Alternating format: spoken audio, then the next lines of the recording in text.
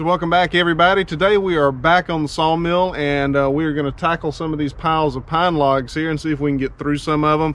Today's video is probably going to be a lot different and maybe a little bit boring. What I'm planning to do is just putting the camera on time lapse. I'll probably move it around a few times just to kind of keep it interesting. But my goal today is just to see how many logs I can get through by myself, me and the tractor. And we're just going to go from there. It's almost 8:30 in the morning. I can saw till maybe 3:30 this afternoon. So let's just start and see how many we can get through.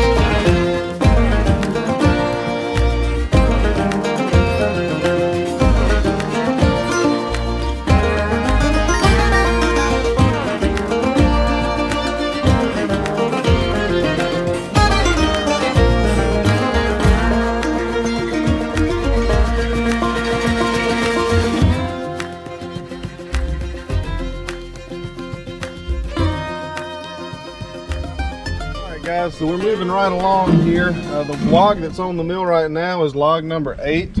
It's about 12:30, maybe a little bit after. I just had some lunch, and we're gonna do a blade change.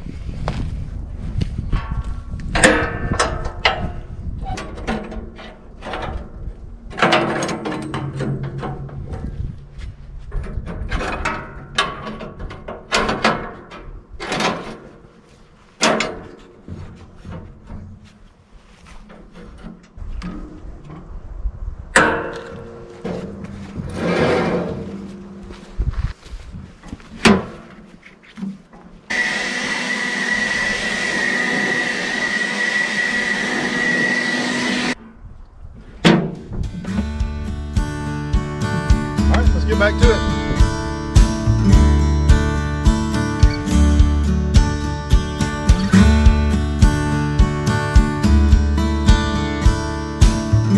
So guys, y'all have seen this before, but the quickest way to find metal in a log is to put a new blade on.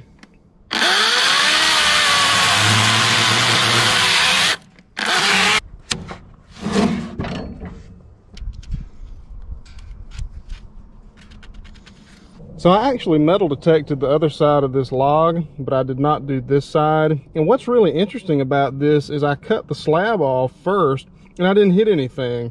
And then I went ahead and got my second cut off of this another inch deeper, and I found this nail, and I'm not sure, that looks like it's secondary to some damage, and there's something really awful in there somewhere. I really don't know what it is. But I wanted to show you all this though. If you get way down with a there's stuff all in this log. If you get way down close with the metal detector, it'll work pretty well. But once you get kind of high with it, see, I'm really not all that high, quite honestly, it just won't pick it up well. It has to be about that close before it picks it up.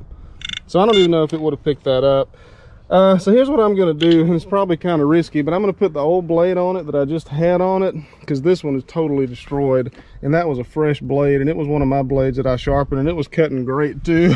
And I was so proud of my skills on that on the sharpening of that blade. But anyway, what I'm going to do is I'm going to put the old blade on, and I'm going to go down a little bit lower and see if I can get up under those nails, because I don't want to waste this log. This is a beautiful, beautiful log, and we'll see if, because there's no digging this stuff out. I could probably dig that nail out right there, but that down in there, I don't even know what's down in there. And there's stuff deeper in here as well. So I'm going to dip it down maybe 3 inches, something like that, and just cut a big slab off. Hopefully that'll get up under the nails, and if not, well, we'll see.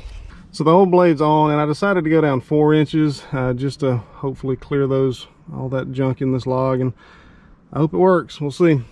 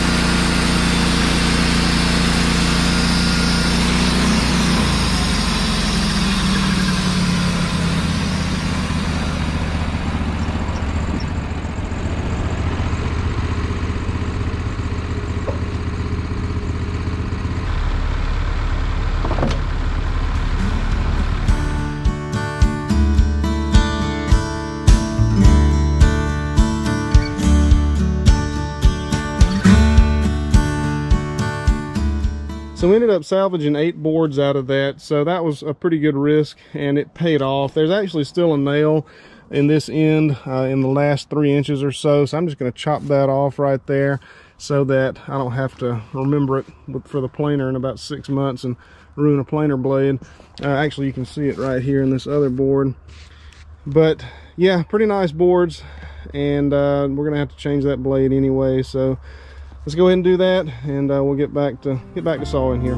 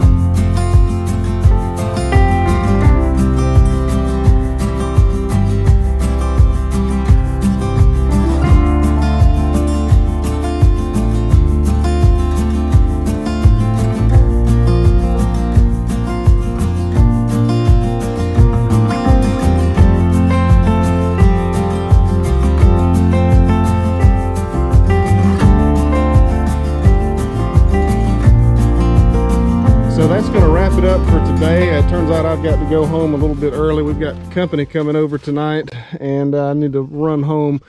But we did really good today, I think. We sawed for just a little bit under 6.5 hours, and that is 47 boards right there, and that's just my half. I went through 11 logs total, and these are pretty nice pine boards. These are, let's look at these. That one's 10 inches right there. That one's going to be about 13. Of course, when they get edged, they'll be a little bit narrower. But yeah, pretty good yield, I think. Pretty good yield. And that, like I said, that's just half of it right there. Eric's half is over here. And obviously that's not all of that was done today. Just from, I don't even know, somewhere up was the half that was done today. So pretty good turnout, I think. And the sawmill performed flawlessly, of course, and that's log number 12 right there, ready for in the morning. And we're almost out of these large green logs that he's been getting, and we'll have to start back on the smaller, drier logs. And what I've been trying to do is get to these big green logs first, so they don't start getting that blue stain in them. These boards that I'm cutting are destined to be in our house on a remodel, and I really prefer boards that are yellow and don't have that blue stain in them. But we've got several logs right in here that my tractor won't lift up. They're just too large. He's got a backhoe. Should be able to use it to get those up there.